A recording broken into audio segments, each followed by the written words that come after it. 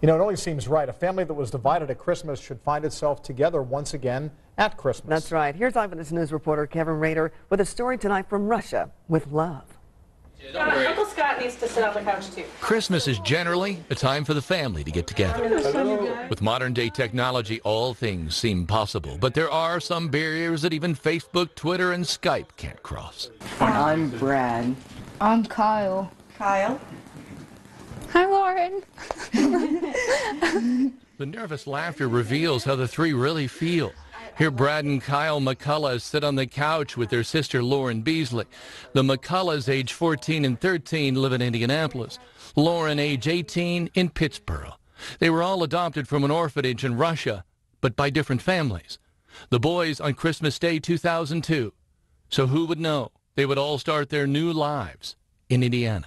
I wouldn't let them out of my sight. I was mother hen. I loved them and I wanted them to be protected. And so now seeing them grow up is amazing with a good family.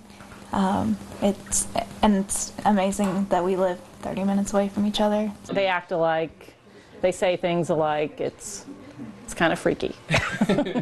You guys have all the typical brother-sister stuff? Oh, yeah.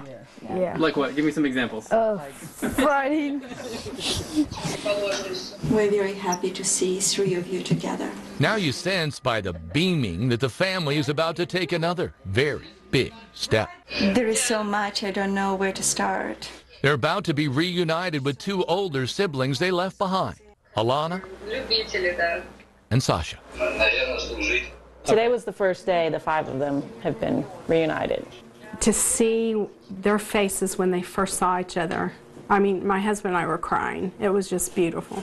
Do we look like how we imagined us as grown kids? When Sasha was your age, he looked so much like you. They asked about interests. Sasha, do you play any sports? They asked about schools, jobs, favorite foods. Do they eat a lot of borscht? There was brief discussion about their grandmother, who is still alive in Russia. She's 61. No discussion about the neglect that tore the family apart. I knew it would stir up some memories for Lauren and some not so good memories, but also memories that she had probably pushed away for a long time. We are very, very, very happy to find you and to be in touch with you, and we hope to see you and meet you in person. We can't wait. We can't wait. Мы не можем дождаться. Сделайте еще одну фотографию. Now there's talk of a family reunion here in America, but first, a promise. And we will try very hard to learn English, so it would be easier for us to communicate and talk to each other more often. And we will learn Russian? He's playing soccer with his friends. I was excited because I could because I didn't remember anything from Russia, so I could get to know my past better. Alena looked just like Lauren and Sasha just looked like Brad.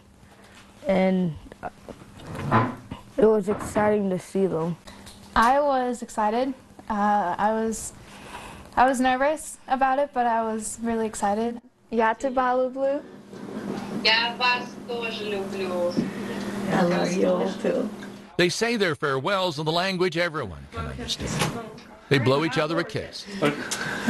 So the family that was divided at Christmas 1, 2, 3, cheese. has found each other once again at Christmas, proving once again the power of family. Kevin Rader, Channel 13, Eyewitness News. Yatta Balavu. There you go. I love you. Oh my gosh, I just want to tear A nice up. story for this time of year. Absolutely, it's all about family.